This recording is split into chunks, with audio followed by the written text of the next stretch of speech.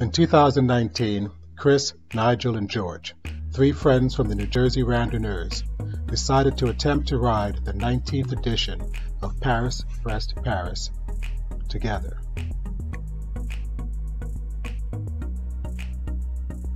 Here we are at Charles de Gaulle Airport. Chris and Nigel got our bags, arrived successfully.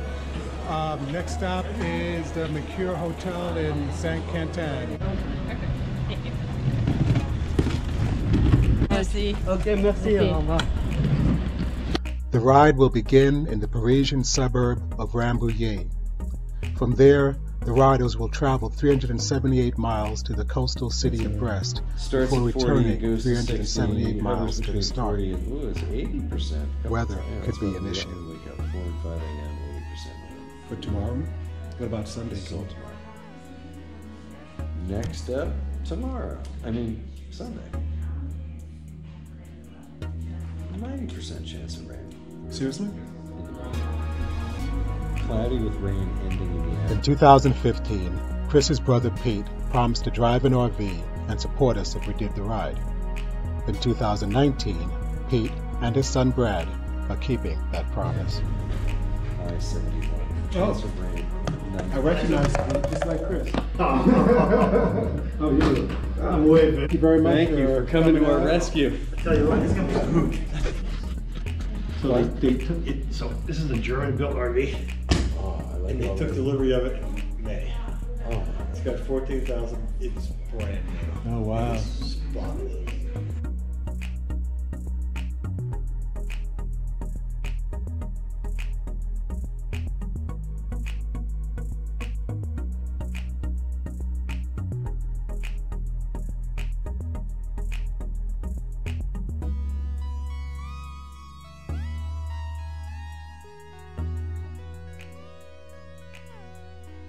Oh, I know where the campers were? Yeah. So just past the campers to the right. They told us to start. Oh, that's weird. So in the middle of nowhere. Yeah.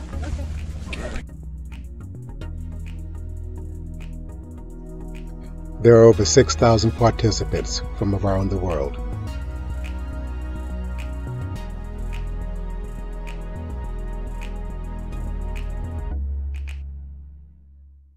PBP starts at 6 o'clock today. It's just about 10:30, and outside there's a heavy, steady rain falling. A persistent west wind blew away the rain clouds, revealing a sunny afternoon. Checked out of the Mercure Hotel, all loaded up with bikes and gear for start of PBP 2019. A few final checks and we're off.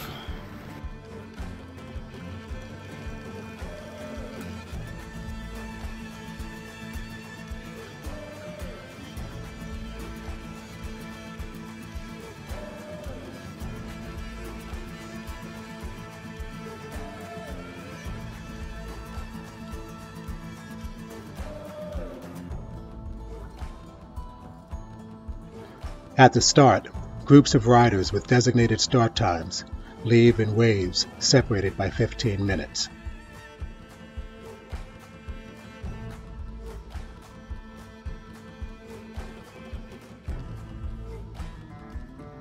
George started at 5:45, Nigel started at 6, and Chris rolled out at 6:15.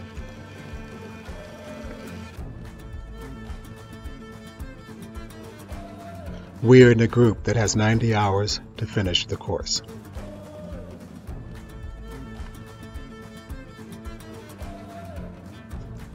To regroup, Nigel soft-pedaled until Chris caught up, and then together they rolled forward through French fields and small villages to catch up with George.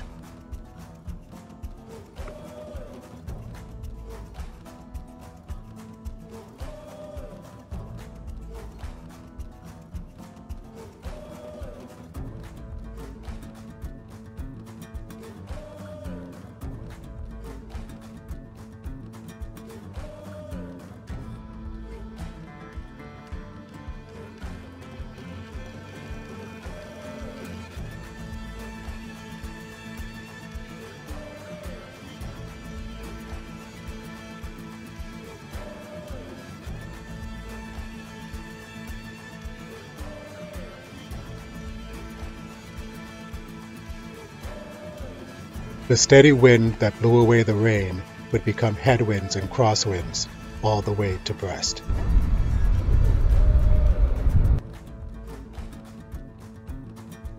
At, where are we? La Jules, 134 miles in, having some delicious French non-breakfast items. So this doesn't even count as first breakfast. This is last dinner. The first night and the first day are all about getting to Ludiac. Getting to Ludiac would mean that we completed 1/3 of the course. It was a place to sleep, for a chance to dream.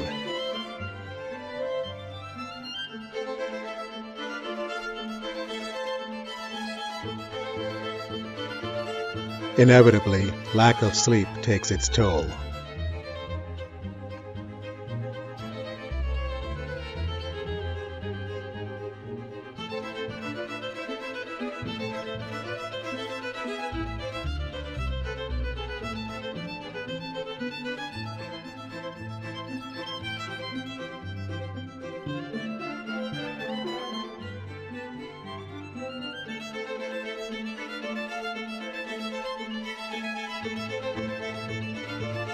All along the course, the people of Britannia celebrate the arrival of the riders.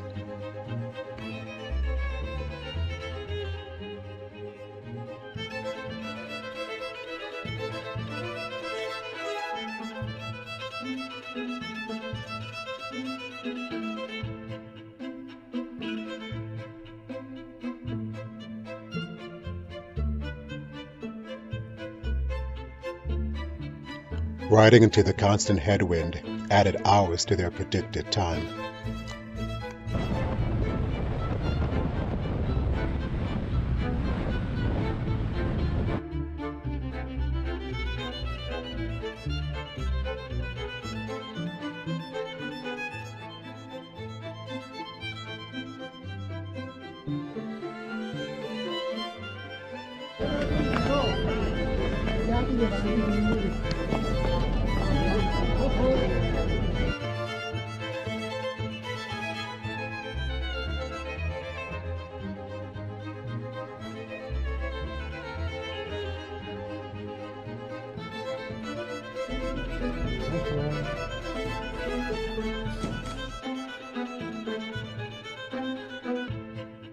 Because Pete is there at the RV, we don't have to wait in line for food.